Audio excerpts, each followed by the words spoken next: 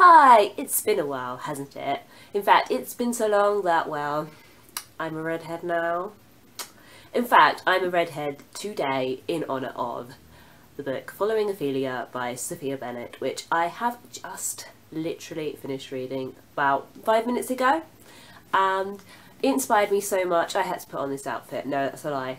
I planned this outfit weeks ago. But if I hadn't, it would have inspired me to do it now. The cover of this book is so lovely that I wanted to start my review by showing you it in close up. I think it really captures the spirit of the pre-raphaelite setting whilst also looking really modern. I'll show you the back.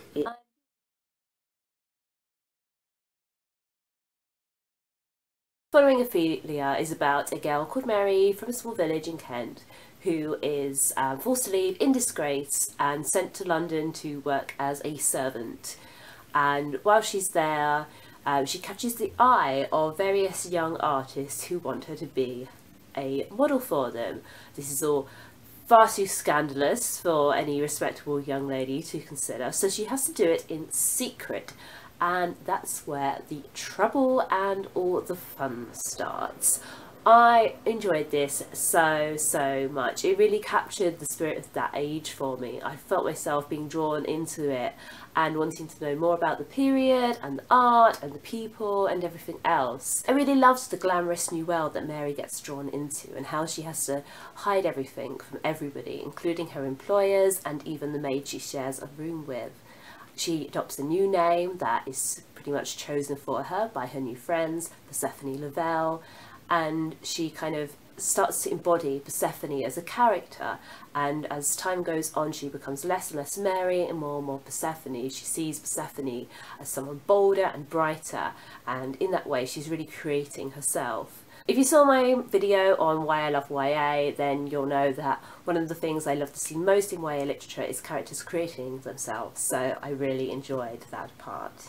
As well as being a lot of fun, this book also tackles some really important issues of the age, such as the contrast between the lives of servants and their wealthy employers, and of the really privileged, and of those who are really desperate and poor. I also really like the way it touched on the gender politics of the age, and the way Mary comes to realise that as a woman she can't be free either in her respectable place as a servant or in the company of artists. I thought that was really refreshing and interesting.